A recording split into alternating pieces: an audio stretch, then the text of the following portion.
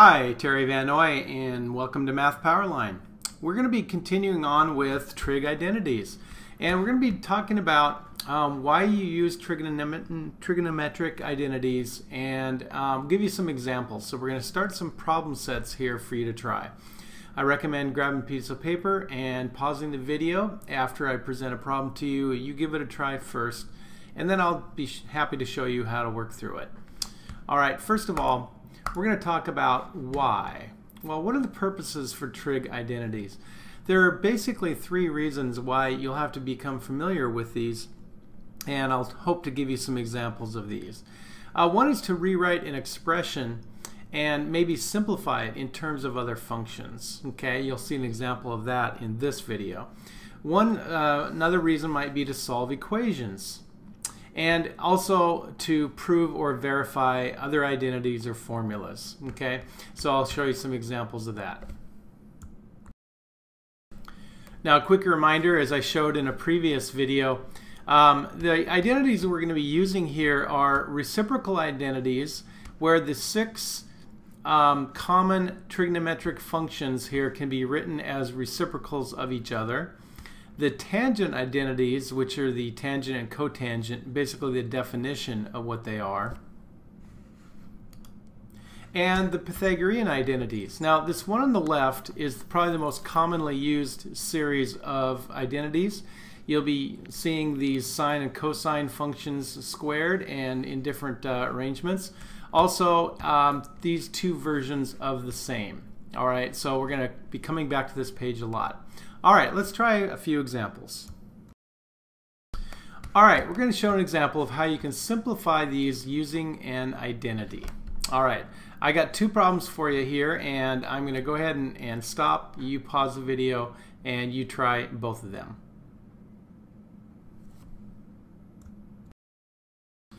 So in this first one, we have cotangent theta times secant theta.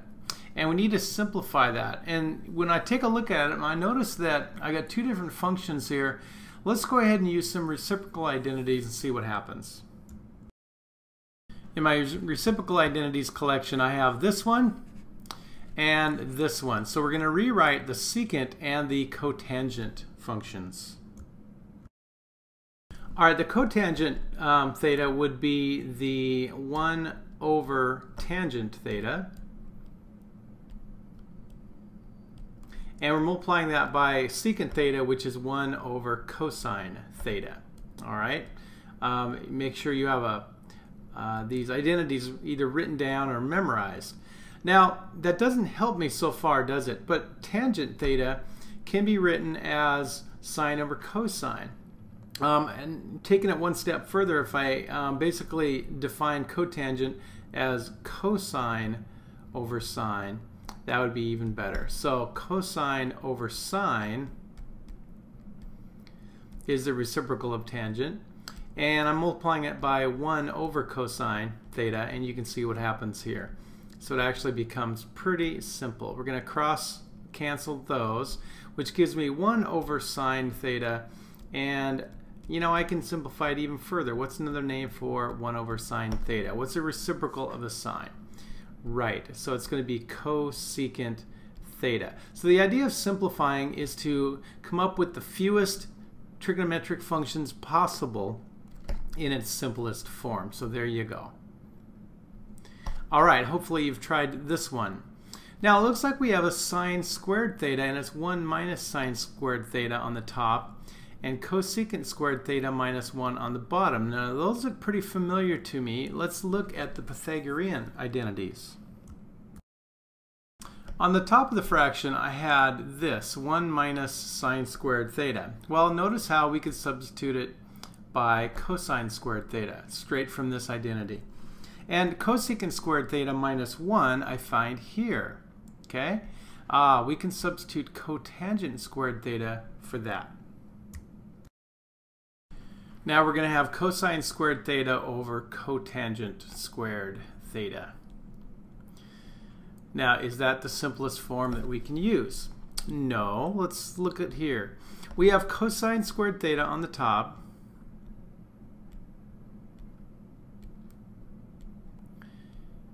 And cotangent squared theta is really the reciprocal of the tangent, okay? And so that's going to be, it's going to be a complex fraction, and we're going to have cosine over sine, but it's cosine squared theta over sine squared theta.